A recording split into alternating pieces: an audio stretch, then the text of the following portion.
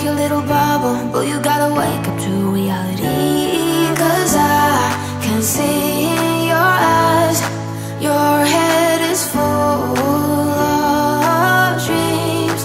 Tears are a proof of failure. You just gotta let them flow without judge. There's so many ways to be happy. You can do whatever. Name a better do. So why do we do this day? Good morning, everyone. This is Akwele Babs here. If you're new here, I would love you to stay, and if you're a returning subscriber, thank you once again for tuning in. Now today is Sunday and we just got to church. You know, when Akwele is in church early, she wants everyone to know that, and then you're about to them. So yeah, today is Sunday and we are in church now. We hope we have a lovely service and a wonderful service and be blessed today. And yeah, today's memory verse will be taken from Psalm 107 verse 1, and I read and I quote. It says, "Give thanks to the Lord." So if today you are awake and you are alive, having the strength, I'm reminding you, this is a gentle reminder that you should be giving thanks to the Father, the God of the universe, who has given you another life today. Stay blessed, and I hope to see you later. Bye. Mwah. Everything might not be the right way to go. So it is important that whenever we want to ask the Lord for something, that we go into prayer time. We bring a petition before the Lord, and then we are thankful for what He has already done that you haven't seen. Pray that as we have understood now how we can pray to God and to receive an answer from Him, that we will take note and do what we must do as we have been instructed. For the Lord said what? Trust in Him. Trust in Him. Trust in Him.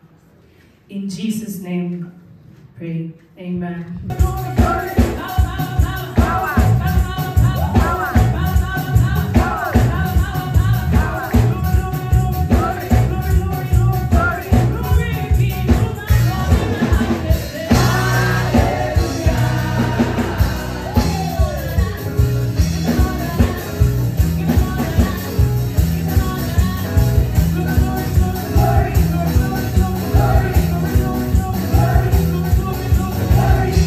Beautiful people, so I just finished church. We just finished, and I just wanted to share the word of God today with you. It was very powerful by one of my favorite girls, Ashley. God richly bless you today for the word of God. My soul is the food that was given to me today had made me satisfied, and I'm so happy and blessed today, and I hope this blesses you. So the topic today was the Lord will remember you, and the word of God was taken from Matthew chapter 7 verse 7 to 12, and that's one of my favorite Bible verses. Also, the word of God was taken from Luke chapter 1 verses 5 to 19.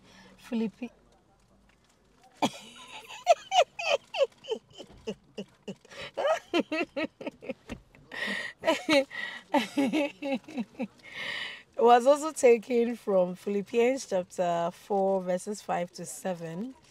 And I'm just going to sum up the things that I learned and I wrote down in my notebook.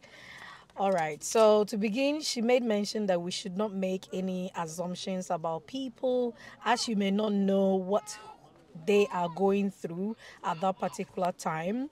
And also we need to be open to have or place a request before the Lord. Derek, sit down, please. We need to be open to place or have a request before the Lord. We should also learn to trust and obey the word of God and to obey God. And also when we are in a situation, we should rejoice. We should rejoice and we should rejoice. She also made mention that the Bible says that let your gentleness be evident. Let your gentleness be evident to all, and that the Lord is near. And that was taken from Philippians chapter 4, verses 5 to 7.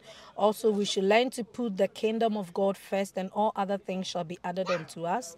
And then she also made mention that whatever is in your hands, do your best. So whatever you are doing for the Lord, whatever you are doing on this earth, do it with all your heart. Do it willingly, but with your heart, and do your best, and that the Lord will bless you.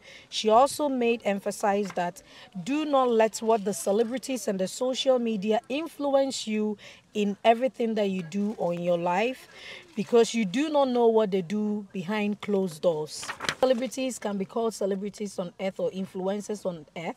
However, they might be useless in heaven. And this is not to say that we are saying that they will not go to heaven.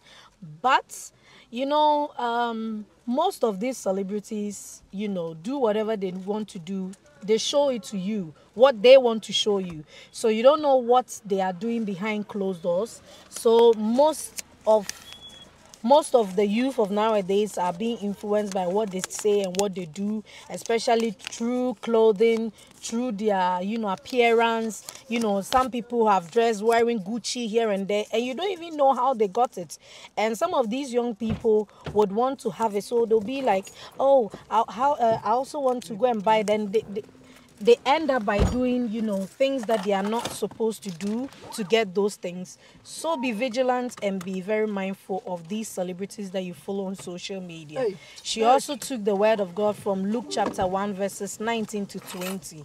And then by ending, she said, do not let the enemy fool you. Keep knocking on God until he answers. Let your prayer be like a telephone call. And this is where I underline, let your prayer be like a telephone call. And that let your prayer be to persevere. Exactly. And then for the last thing that she said, never give up, regardless of your situation. So you may be going through bad things, hardships, and you don't know what to do, but just keep in mind, today I'm here to remind you that the Lord will remember you, that do not give up, and that things will get better from time to time. So keep on praying, keep on trusting in the Lord, keep on studying his word, and the Lord will surely come through for you. All right, so I'm just going to ask my husband what he learned today at church, so he can also share his view on what he took home today. So let's hear what he's going to say. Mr. Isibe, what did you take home today from the word of God today? The word of God that came was about... The word of God that came was about... We read Matthew 7 from verse 7. Ask and it shall be given unto you. Seek and you'll find. Knock and the door will be open unto you. And our sister shared that, if, obviously the Bible says, if we evil men provide for our children, if our children ask for